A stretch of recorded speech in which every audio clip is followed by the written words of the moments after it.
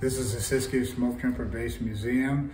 The actual Smokejumper Base was open for 39 years, starting in 1943. We jumped all over the West Coast. Sometimes we even jumped in the Appalachians. We jumped in Canada and Alaska.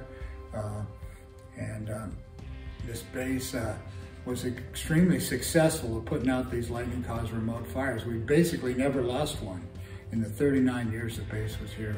And it was an extremely efficient government operation, one of the best I've ever even heard of.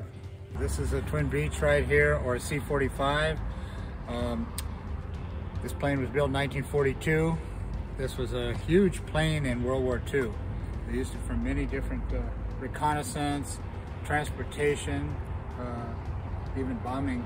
And when I became a jumper, this is what we had here. We had two Twin Beaches just like this right here.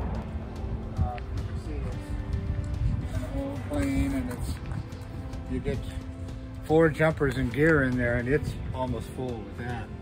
This may be the most interesting and largest smoke jumper museum in the world right here. It's all been donations and volunteers, so just because the guys that work here really care about this place.